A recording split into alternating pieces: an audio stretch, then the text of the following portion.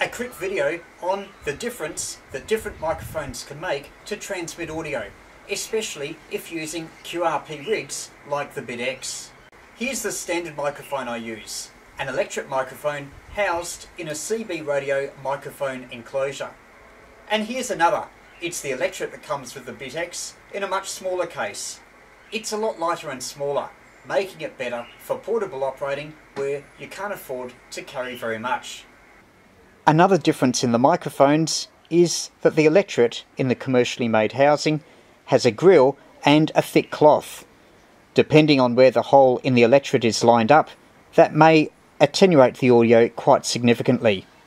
Whereas with this one, you're speaking directly into the microphone, with only a very thin cloth separating your mouth from the microphone element.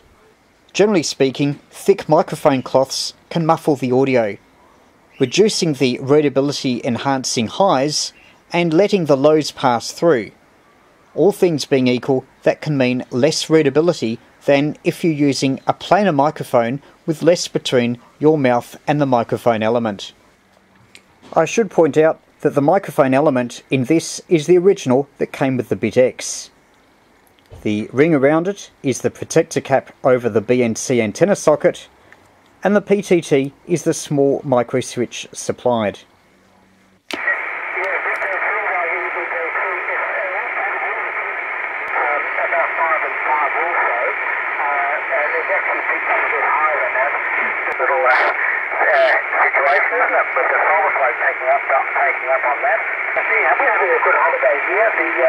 Weather was very warm yesterday, but it's always a bit cooler here than in Melbourne. I'm actually speaking into the lid of my unit. As you know, it's all self-contained, and I'd probably be more comfortable using an external mic and a push to talk.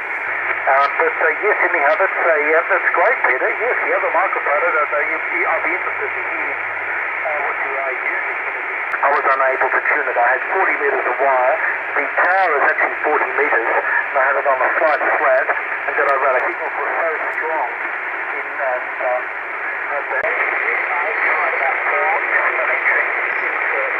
The lesson is, don't be afraid to try different microphones if you're operating, especially if running low power. You might be amazed at the results you get.